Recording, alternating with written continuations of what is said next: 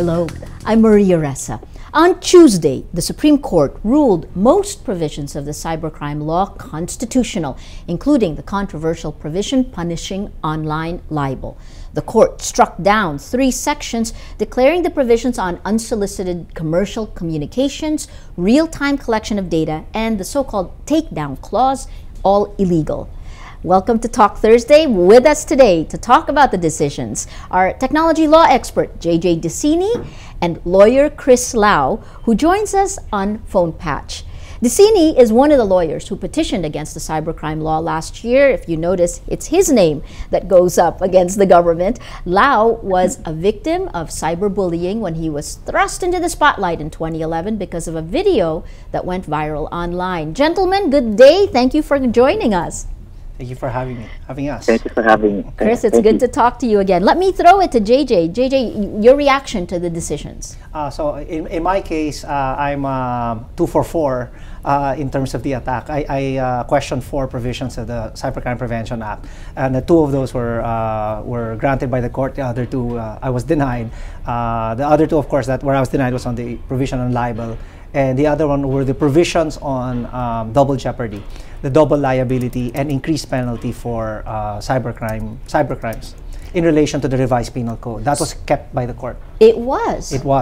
That strangely enough. Yeah. So this means that people who are actually online, like Rappler, we get double the.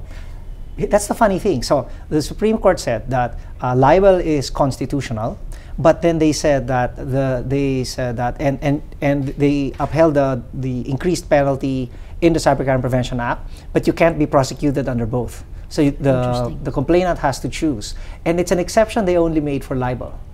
So all other offenses in the revised penal code, you can be convicted twice. Double jeopardy. Double jeopardy. But for libel, they said no. You choose whether you go one or the other. So I thought that's a little strange. I'm looking forward to the decision to see how they made that fine distinction. Interesting. Chris, you have first-hand experience. How did you react to the decision?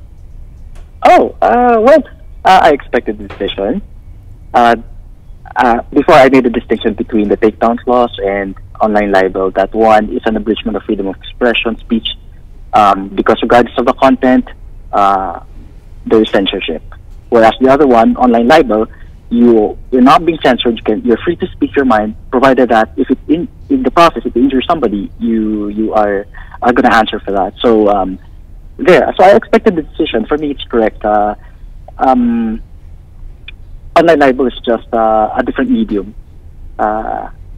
Because we have libel in the revised penal code. So if that is held to be legal, and online libel is just an extension of that, it appears being a different medium. So it should be also upheld. Interesting. JJ, your reaction to Chris. I guess part of this is that this spurred in the last few days a massive online conversation, people saying that this provision on online libel is against freedom of expression. That's right, many people have said that. So for both of you gentlemen, your reaction, I mean, what exactly does online libel mean, and does it hit freedom of expression? Actually, online libel, to the extent that you can go to jail for expressing your opinion, is a limitation on the freedom of expression. But you know, in the context of social media, I think people need to understand that if the person you're speaking about is a public figure, or a public officer, say a politician, then you have greater protections. You cannot be convicted. The complainant has to show that you had actual malice when making that statement. And this is the New York Times versus Sullivan decision in the U.S., which has been adopted in the Philippines, where there is a need for greater public discussion of matters of public interest, especially those that involve governance, and that politicians or people who engage in the public life should not be permitted to sue a person for libel as a way to control public discussion of matters of public interest. So it seems in general, the discussion we're seeing online, you're saying it's not a fear, that there are protections against that. There are protections. I think what people should be more concerned about are situations where they're saying something negative about a private individual.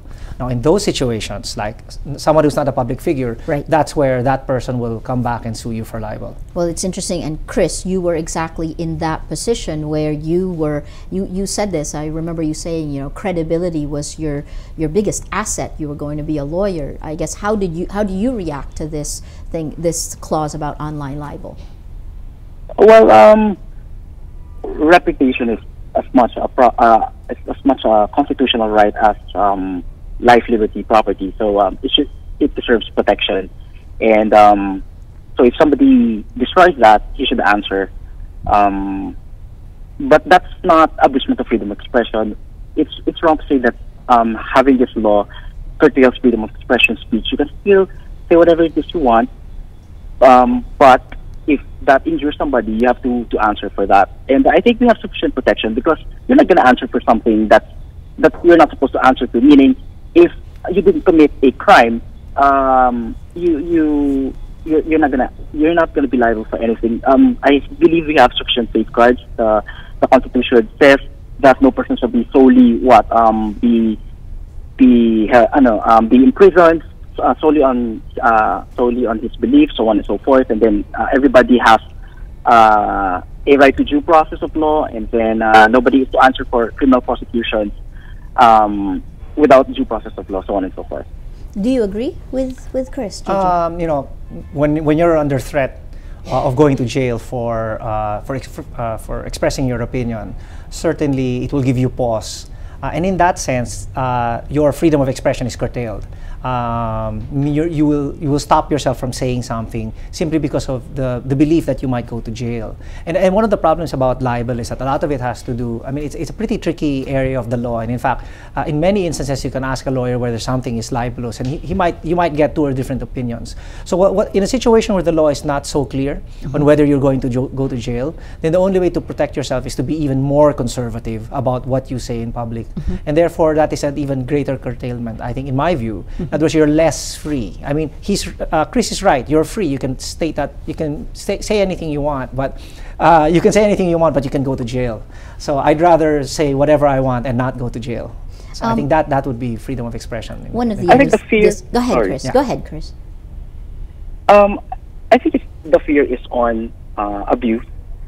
So Correct. it's not really on the merits of the law. I mean, we fear that the decision might be against you, but we have guidelines. I mean, people have to be, they just have to know. I think that everybody is expected not to be ignorant about the law. They should know the law, and then the law is pretty clear that libel has standards. So you're not going to commit this simply because you say something, so on and so forth. There's this other, I see this online all the time. I want to hear how you both react to it. They're saying that this is very good, that online libel has been declared constitutional because the rights of your rights end where others' rights begin. Is that correct? Is that a correct perspective of looking at this? Should you be more careful about what you say certainly, online? I think that's the message that the Cybercrime Prevention Act is, and certainly the President, I think, wants to send that message as well. You have to be responsible what you say online.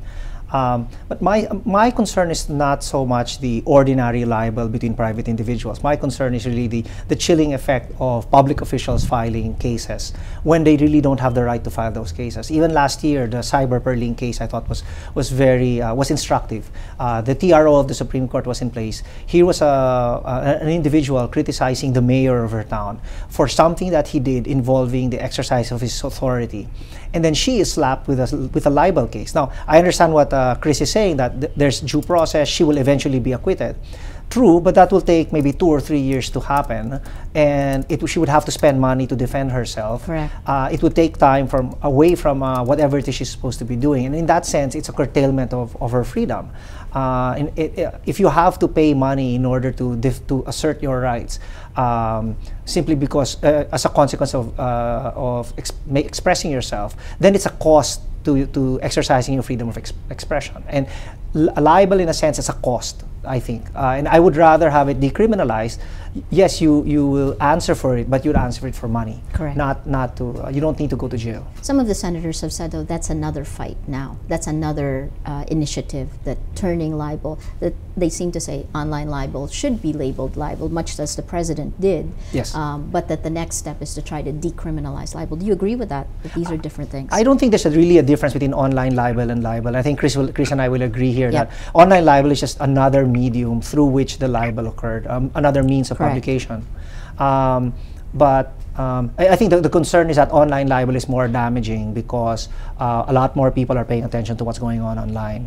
And its ability to spread, which is kind of Exactly. interesting, right? Because and be archived and and be searchable forever. Right, right. Right. So the effect on your reputation is so it's stickier than libel, say on broadcast media or on print. Correct. Right. Chris, it's interesting because, again, you were a victim of cyberbullying and you spoke very eloquently about this 2 years ago at the Social Good Summit.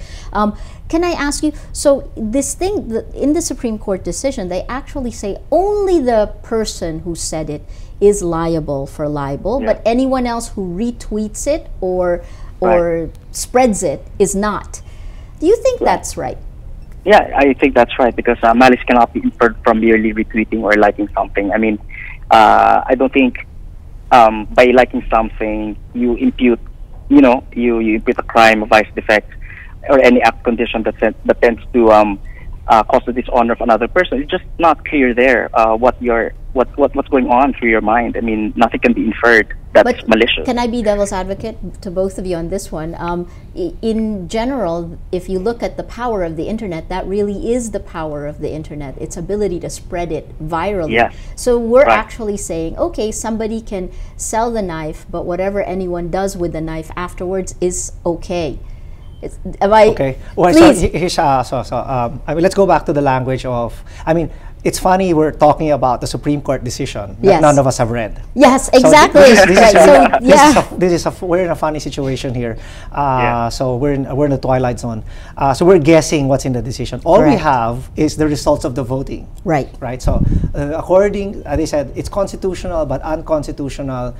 In other words, you're free from liability if you. And the court said, I think, simply receive and react. Okay. So I would like to think that the word react isn't a license to say that I'm not liable because I'm just reacting. I would like to think that the word simply also applies to react. In other words, simply receive or simply react. And so when you just like, when you put a smiley face, when you do a thumbs up, when you indicate a simple reaction, make a simple reaction to the libelous material, you are not liable.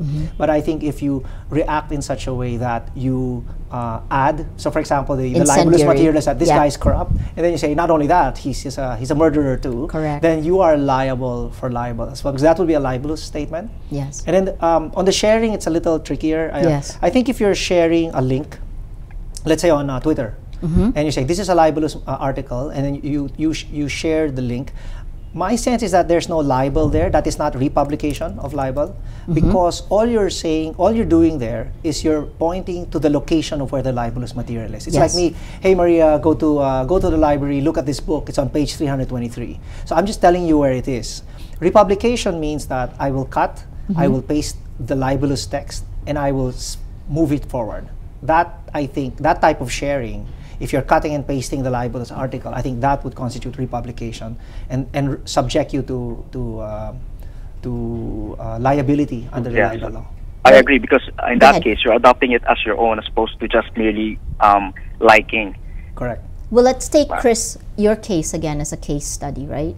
Because it did reach such viral proportions. Who would be liable under Chris's case? And this is already past that period where he could file. So please, gentlemen, as lawyers, yes, this is a nice academic discussion. Sorry, Chris. Who will be liable? Is it the network who first aired the video? What about the guys who cut the clip and made it go viral, reposted it? What happens in that case? We all know what happened with Chris, right? Chris was on a GMA. Go ahead, Chris. Tell us what happened. Yes. Yes, I was. I was caught on cam by a broadcast company, and I think it was aired in a way that would elicit a calculated response from the audience, and so I was portrayed as an arrogant, entitled brat, whining about everything, and then putting the blame on everybody else except himself. So as a result of that, netizens reacted and said a lot of nasty things against me, and then they spread videos about me with libelous captions. So who would be liable? So here's the funny thing about that, right? So at the very first stage, at the time when the first video came out, Chris Lau was a private citizen. He was. He was not a public figure. He was just some guy who got caught in the flood, near ABS-CBN. Right. And later, when it had gone viral, he had ceased to become a private citizen. I think he had become what's known as a quasi-public figure, where you're a public figure in relation to something else. In this case, you're a public figure because of that particular viral video. And I think that at that point, it would have been harder for Chris to file a libel case because he would have to establish actual malice before he could bring a libel suit. In other words, the protections of New York Times versus Sullivan kicks in. The tricky part is when will it kick in? Yes. When can you say that Chris Lau is no longer he is now a public figure. Correct. He's no longer a private citizen. A private citizen with those because rights. the context now has shifted. Yes. So it's not very clear when that happened, but it's obvious that maybe 2 or 3 days later, when everyone when the hits were so high, I think he had already become a public figure. So sort of the law changes as the circumstances changes. Right, so circumstances changes. How interesting. Right. And then, Chris, for you, I mean, now it's several years, and I apologize if I was blunt with the way I stated it. I know it was very hurtful at the time for you, but I guess during that time period, looking back on it, would it have helped you if you had this law? Could it have helped you? Siguro dun sa pag-track down, dun sa by equipping our enforcers the necessary skills to be able to pinpoint the culprit. Baka doon sa aspeto na yun. That's right. Makakatulong. That's right. Would it have helped? I guess the other thing is, you know, you were really, it had an impact on you, what happened, that it was cyberbullying. Right. Tell us the impact on you. Go ahead. One of the main obstacles was to identify the perpetrators at the time. If had I gone to the authorities, they wouldn't have addressed my problem because hindi nila alam paano, tapos yun, so on and so forth. But siguro sa law na to, they have that duty now. It's clear that this is an offense, and they also cannot feign ignorance because they're supposed to know how to address these things. They're supposed to know how to track down the perpetrators. That's right. And actually now, so going now to the pros and cons of the law. I mean, certainly. Before we go there, can I ask you, yeah. to go back to that one, is the network liable in a situation like that? Because you could arguably say that Chris Lau was a private citizen before they posted it. That's interesting, that's right? That's an interesting question. Right. I mean, I think that, you know, if the data privacy law were in place, yes. right, certainly what they should have done, the protocol should have been, they should have blocked out his face. They should have pixelated his face. There was no need to identify who he was. In fact, I think if you watch the video doesn't put his name. Yes. So in other words, this is just some motorist. Yes. But the face was visible, correct. and therefore you could identify. And indeed, he was identified very quickly. And then it was just a perfect storm. I think for Chris, he was a law student and saying the stuff he was saying didn't make any sense because it was taken out of context. Correct. So it's a perfect storm for him, and that's why he became the victim of cyberbullying. I think in the end, it became an issue of cyberbullying. So then let's move forward. Pros and cons of this law. Taking the cue from what Chris was saying, you know, the good things about this law is that two things that jump out at me. The first is that if you look at I think the first 4 sections of the law, they are defining different types of cybercrimes, and these definitions are very consistent, in fact, almost word for word with the Budapest Convention. Yes. Now, the Budapest Convention this is the international treaty on cybercrime. This treaty has been adopted all throughout Europe, adopted by the United States, yes. by Japan and China, which means that since our cybercrimes are defined in the same way as in all these other places, when we ask these countries for assistance in law enforcement events, right? So they say, we're investigating, for example, illegal interception. Then these countries don't need to ask us what an illegal interception is. It's easier for law enforcement agencies to coordinate on an international basis, and since a lot of cybercrimes are cross-border in nature, so that will help. Okay. And the second thing that's important is the authority given to our law enforcement agencies to compel service providers to preserve data, to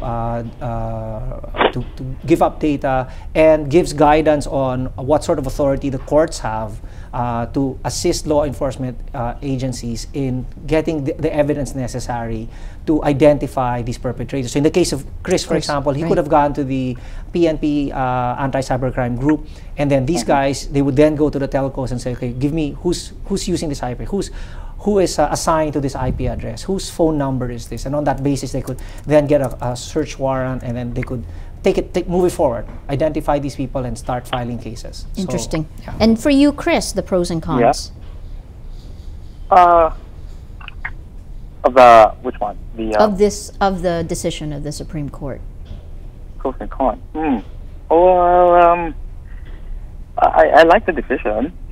I have yet to read it, as Professor Define said. I have to see the nuances of the decision. The verdict may be correct, but I don't know how they arrived at the verdict. So I would like to see the nuances. I'd like to see the reasoning behind each decision. But for online libel, yeah, I'm okay with it.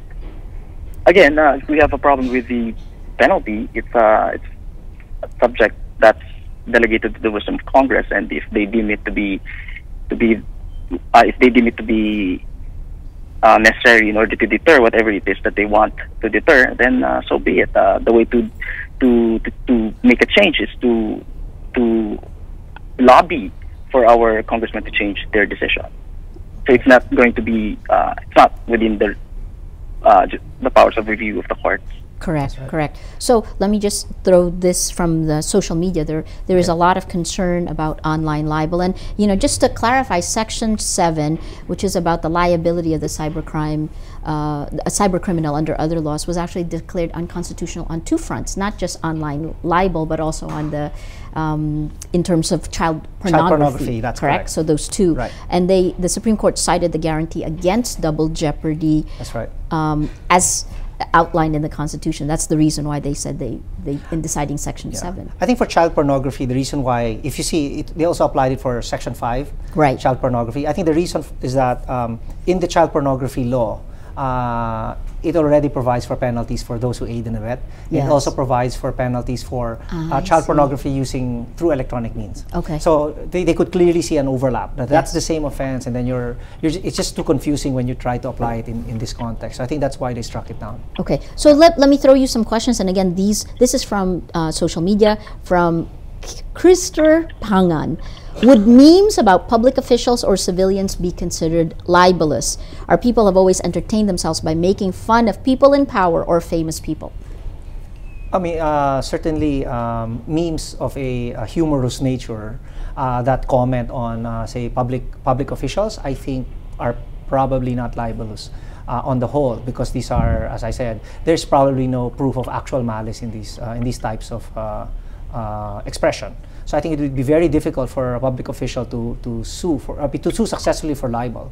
The problem is that, as I mentioned, there's a difference between suing somebody for libel and making somebody suffer for the lawsuit. So correct. The journalist might eventually win, or the netizen might eventually win the case, but the cost to him might be so big that the damage is actually there. Interesting. Chris, Derek Ross is asking, what does online libel cover that the existing law on libel does not? Should the public have been informed? It's just another medium, so the rules on libel apply. So there's not really any difference.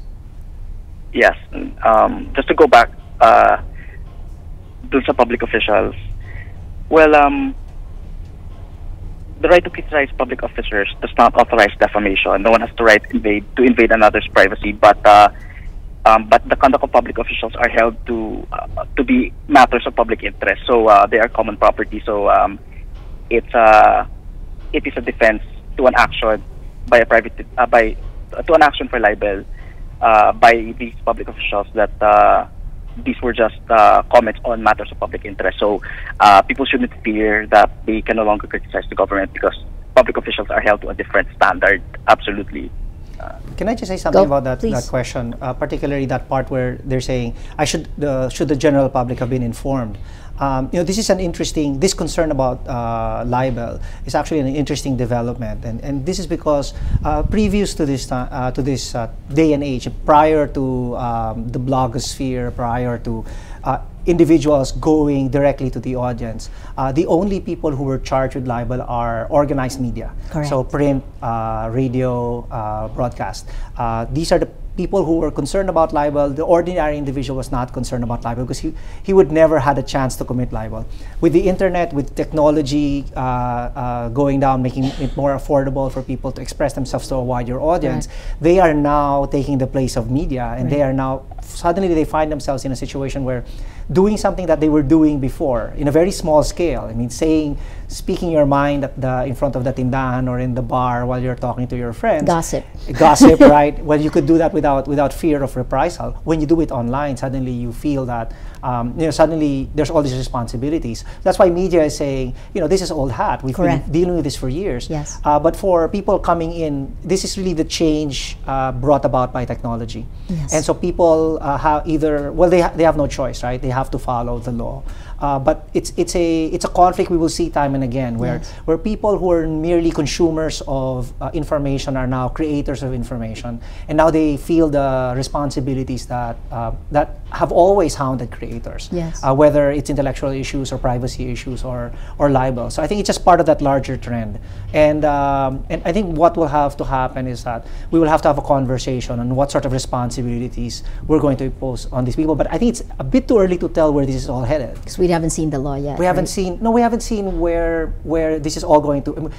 Is the trend towards, say, blogging or individual expression on the web? Will that continue, or will it go the way of broadcasting? So initially, in the early days of broadcast, there were supposedly sort of very weak radio signals, and husbands and wives would have these like mom and pop shows. But later it professionalized and organized itself through broadcasting companies. Will we see that online? Right now it's wild west. Will the big companies come in and start buying and consolidating? And when they consolidate the internet into massive conglomerates, then I don't think it'll go that way. But anyway, anyway, I'm just saying, if it goes that way, then the law that we have now might actually work. If it goes the other way, then the law has to change. But we don't know where it's headed. Right. Well, if you look at it, though, we're seeing the trend, which is the long tail. So you have more and more of less and less, right? So that's what we've had. But you've just characterized the discussion that we're seeing online right now. Right. There are many groups who are up in arms about the cybercrime law, but to professional journalists, we just say, well, we've always been under those types of laws. How do you assuage the consumer now? I mean, frankly, they really shouldn't be saying things that could be potentially libelous. Is that correct? I think the sense that I get is that these are sort of the adults. The decision represents the opinion of adults telling everyone else, you have to calm down online, you have to be responsible about what you say, and you have to make sure that you don't hurt people as much as possible. I think the harm is not so much in terms of the individual space or the private space. I think the harm of libel is really in the public sphere, where it can be used to chill. To chill and for people to hide behind libel so that they will be freed from criticism about things that they should be criticized about. Correct. Right. Let me ask, there's one last major chunk on the data privacy. The Supreme Court said no to government's real-time collection of traffic data. So they said that was unconstitutional. But they say yes to the preservation of computer data in Section 13, right? That's right. What's the difference? And why rule differently on real-time versus archives? Okay, so let's say there's a hacking incident that happened, that's ongoing, and the PNP is aware of it. So the PNP then calls the service provider and say, look, there's a hacking incident that's going on right now. Please preserve all the data that you have with respect to this IP address. We're not going to get it yet. We just want you to preserve it. We're going to go to court. We're going to go to court. Yeah, we're going to go to court, get a search warrant, and we'll get it later. But for now, just preserve it. Don't delete it. So now so there's no question there, right? The content is disclosed when a search warrant is in place. Now, that's different from Section 12. Section 12 says that upon, I think, a mere good cause, to be determined by the law enforcement agencies. Yes. They can initiate what I would call surveillance, and that's real-time collection of traffic data. That's like I can look at your cell phone and I see what numbers are calling you and what numbers you're dialing and what numbers are sending you messages and what numbers are you sending messages to. And although the argument is that that's all anonymous data, we know it's not too difficult to de-anonymize that data. And all we're saying, I actually did the oral arguments on this section, and all we're saying is that, they can do that, they can do real-time collection, but get a warrant. What I want is, I want a judge to be there and say, look, suspected cyber criminals have rights to, let's try to protect their right to privacy. The law enforcement has a job to do, but let's put someone in the room who will protect the rights of citizens. And I think that's the value of striking down that provision. Fantastic. This is so incredible, all of this. Your last thoughts, Chris, let me ask you, your last thoughts on this moving forward. Well, I think don't be afraid to speak your mind, people. Just for as long as you're not, you don't have any malice in doing these things, there's nothing to be afraid of. The law is just. For me, because of this decision, it's still just. Okay. Thank you. Thank you. And JJ.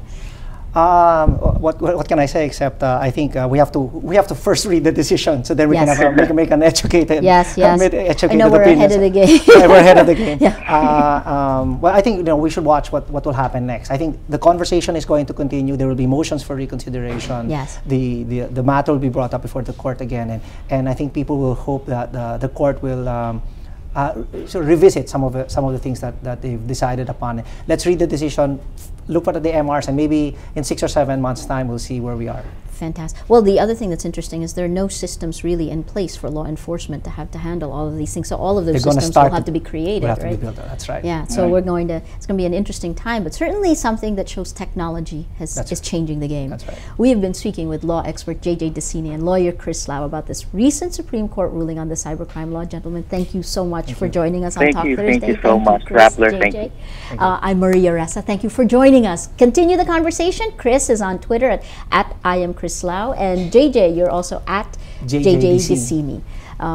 Knowledgeable gentleman with first-hand experience. Thank you.